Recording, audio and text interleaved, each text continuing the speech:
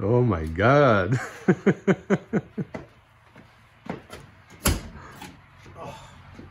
the seat all the way back? I think so. Okay.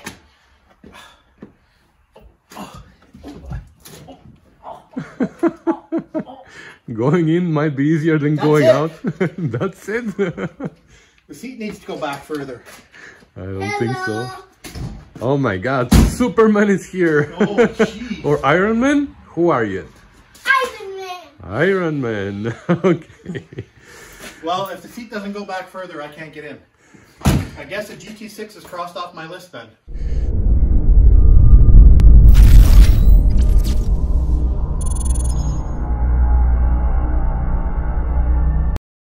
Hey guys, welcome to the GT6 series of the Rusty Beauty's shop. We are finally starting work on this beauty. As you know, she came a few weeks ago and she needs a lot of love, I should say. I really don't know where to start from, and I was just discussing here with David, who is right here. And we think that we should start with the bonnet, maybe strip the lights and everything, remove the bumper and take out the bonnet and start just removing fiberglass, because as I showed you before, you know, there is more fiberglass on this bonnet than metal. So here all this is fiberglass. You can see how it's peeling. Down there it's even held by fiberglass. The whole wheel arch is like, I'm really afraid to look inside to see what's in there. But luckily it's only here on the wheel arches, and the other side was a little bit better, I think. Like, at least there's not so much fiberglass inside. So maybe we only need to replace the wheel arches. Maybe we can get two fenders, but not use the entire fenders, only use the wheel arches. So you're saying it's not a rusty beauty, it's a fiberglass beauty? Yeah. Is that what you're saying? Fiberglass doesn't rust. Fantastic fiberglass? Yeah. So yeah, I think that's where we should start, because since David is here, he can give me a hand to pull the bonnet off. And we're gonna go from there. I guess it's hard to start. You can make a plan, but once you start, you always know what your next steps are gonna be. Then there's gonna be a lot of work on the actual body, but I'm afraid that I'm gonna have to figure out the wiring first before I start taking everything apart, because the wiring has been really modified here and I have to understand how it works before I start taking it apart, so I can put it back together. Actually, I'm gonna talk to the owner and we'll see if he wants to keep it the way it is, or maybe we can bring it back to stock, because I don't know why it is like this. Because the voltage regulator has been disconnected, obviously, and all the connections have been done to accommodate alternator, and probably that's why the wiring has been modified that much. But I see here they have a relay which is disconnected, but also, as I can see here, the blue and the yellow wires are the switched part of the relay, and the yellow one was going nowhere. It was disconnected and I can't even tell where it was going. So obviously this relay is useless. But again, I have to go through all that before I take anything apart, because I don't know how I'm gonna have to put it back together in this same shape, or we're gonna bring it back to stock and do the modifications for alternator a little bit in a better way. Look at that. The good thing is that whoever repaired this car didn't know how to weld, so all the repairs are done with fiberglass and we just have to peel it. Yeah. I like this modification. You have to come over here though. This is like the best Triumph modification I've ever seen. So this little fitting off the valve cover goes into a tube, so you get any oil vapor or anything, and that actually goes through into the frame. So it actually oils the frame internally, so you don't get any rust. Yes, That's a fantastic idea. Yeah, self-feeding oiler. I think I might retrofit my cars. Good idea. That's a good idea, yeah. Actually, David has a good idea. Instead of stripping the lights and everything first, we can just remove these two bolts from the hinges and disconnect the wires from inside. And disconnect the wires from over there. And then we can just remove the whole bonnet and strip everything else. Yeah, we have to remove the struts and everything. I was thinking that it's better if I keep it on the car for alignment, but if I have to put it back on, I'll put it back on later.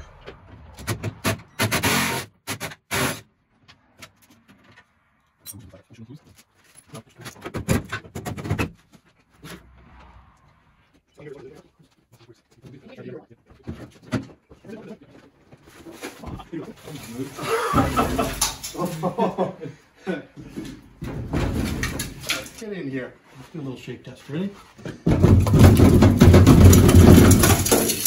Come on! Really?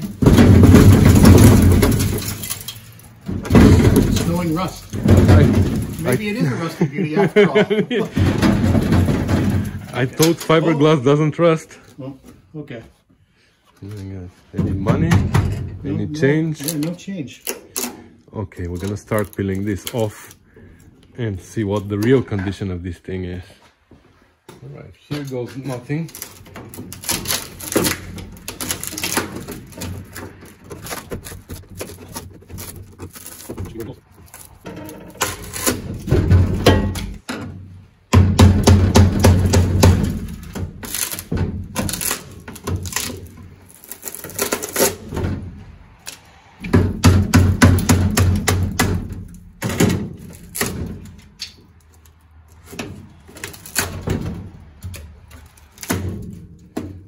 You spent all that effort on making it, and you want to give it away. And you wanted to give it away. And I need to have one, yes.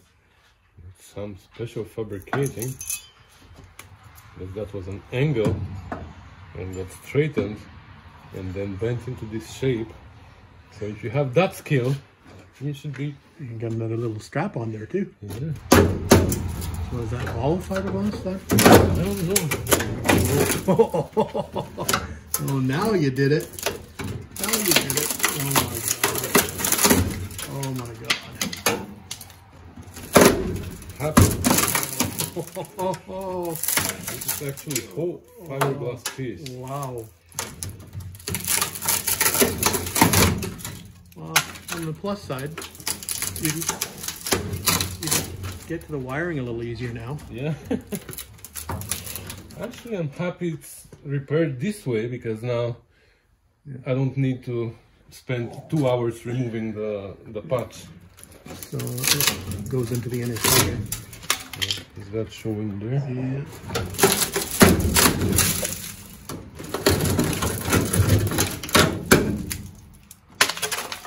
Believe it or not, it's not that bad. Mm-hmm. I think it's not that bad. Like, this piece to be made, it's not that hard. These we can just cut and extend. Let's see. So oddly enough, the other side is actually pretty good shape. Yeah. So you got a good side for template. Yep. I've done that on my That's all metal. So. I've done that on my Spitfire, and I didn't have any experience at that time. And unfortunately, we lost Jet Matley's videos for, I don't know what happened to him. I hope he's okay. But he had a beautiful video about repairing this on his GT6. This whole thing needs to come off. We're gonna rebuild the corner. I think it's gonna be fine, I'm sure. So here's this side. You were saying this one looks pretty solid actually. No fiberglass on this side, so got a good template to make the repair. Actually, though, even the wheel well looks much better on this side. So kind of funny how that happens.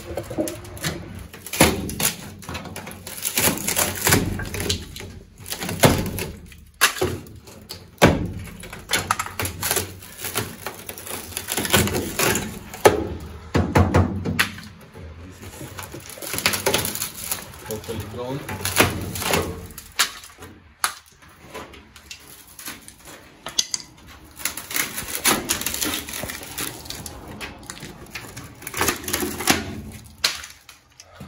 Getting to be a pretty good pile down there.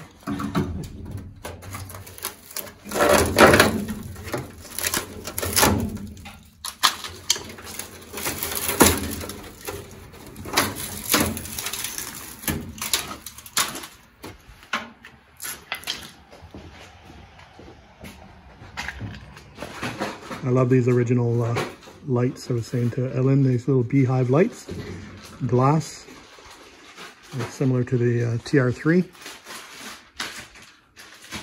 These are in pretty good shape, actually. Oh. More fiberglass. Fiberglass and Bondo. The dream team. Yeah, I would say that this piece here is somewhere around here. This whole lower piece. It's gonna come off? Yeah. See where the Bondo is here? Coming through. Yeah. So it looks like it might be pop riveted here. Yeah. I think it's just a patch. I don't think it's... No, it's not attached. There you go. Pop rivet.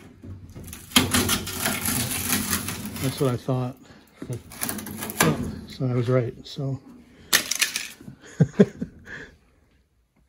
that keeps going up. So everything below this? Yeah. Yep. Fiberglass? Yep. How did they make it the shape? Wow. They're artists, sculptors. Yeah. I've had a lot of fiberglass in some of my cars, but not necessarily on the body tub, and more on the floors. Yeah. So that's a new one. All right, so we did what we did by hand here. I think from here we have to actually start stripping it with a wire wheel.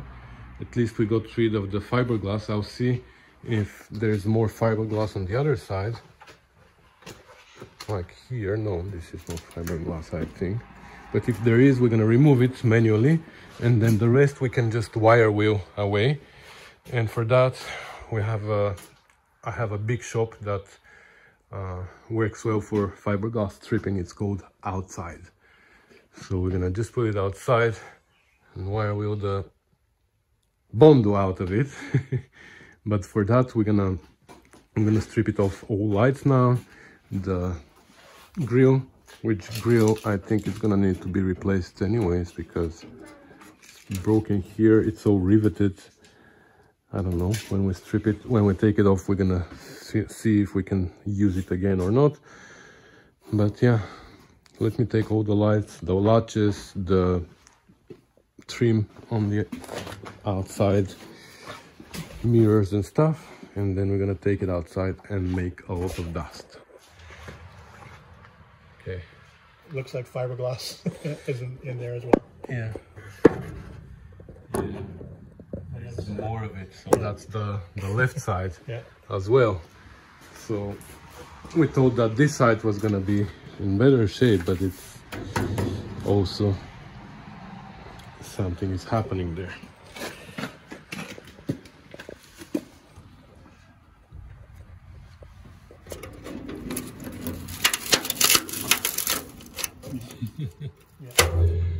Anyways, it's not unexpected.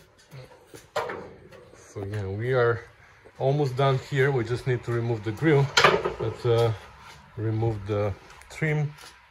So David removed all the Triumph letters. Triumph, it actually spelled. Yeah, I don't know how to spell Triumph. I put them in a bag, but he spelled Triumph or Triumph or something like that.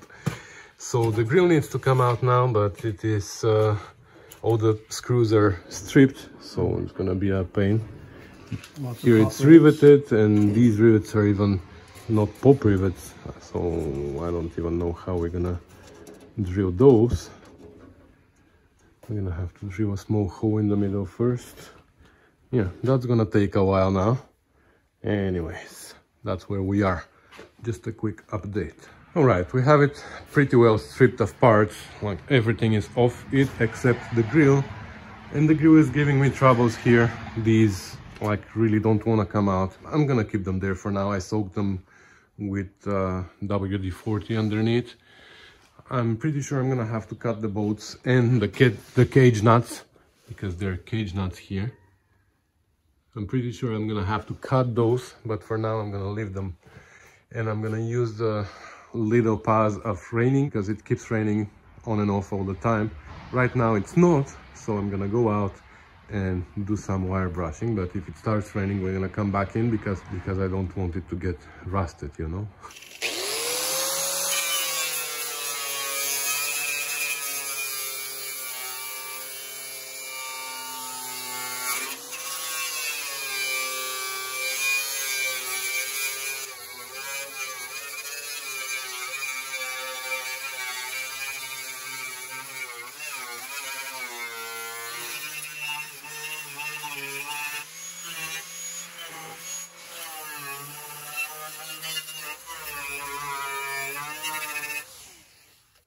Okay, so I'm not gonna go too much here in this area because, as we were discussing with David, probably this whole fender needs to be replaced, or at least, I don't know, maybe, like I was thinking maybe just the wheel arch. This part is missing, so yeah. This is a separate panel, so this panel we can repair. There are little holes here and there, but this can be repaired. This flange can be repaired here, but a fender is, of course, from this flange coming around here, and there's a joint here somehow. I'm not really sure how it comes, and then from here down. So I think this is what's gonna happen. This whole fender is gonna be replaced. I believe the triangle piece here is available also. You can buy it. That's fine. The inner fenders I can repair. I don't think we need new inner fenders. Here we can just extend and bring them to the correct length from here. I'm gonna have to clean this side as well and see if this fender is in a little bit better shape, which I believe it is. So maybe this fender will survive. But again, there's a fiberglass patch inside, which means that there's something going on here. So we're gonna be able to tell once it's stripped. But I believe this side is in a much better shape than the other side. Maybe we can just patch here and forget about it, because this is in a good shape. And that's good, because this is gonna be our reference for repairing that part. Hopefully this piece is also available to buy, because otherwise we're gonna have to repair this. It's not much longer than what this is here, so if we have to, we're gonna have to repair it. The only thing is here this hole, but we might just, yeah, we might make it. Anyways, it started to rain again, so I'm gonna bring it back in and we're gonna continue some other time. All right, so our first bin of parts is started, and we have everything that we disassembled from the bonnet, including all the hardware and clips, badges, everything. I'm gonna try and keep all parts grouped somehow, like this is all the bonnet parts. And there she is without a bonnet. That's weird. Well, anyways, I was just looking at the wiring here again, and it is like really, I don't understand what's going on. Like there's ground run directly to the distributor, because I don't know, I don't see anywhere a ground strap to the engine. But this means if there's no, imagine if there's no ground strap to the engine and you run this ground to the distributor, now all of a sudden even the alternator is charging through this cable. That's the negative of the alternator as well. Imagine if there's no ground strap. So that's really dangerous, because this all of a sudden can overheat. So I'm really hoping that this is not the case. Anyways, I'm still trying to figure out what this relay does, or was doing. And the only way to tell that is by finding what triggers it. So here the white wire is what goes inside the body, and on the white wire there are 3 wires attached. We have 2 black and 1 red for whatever reason.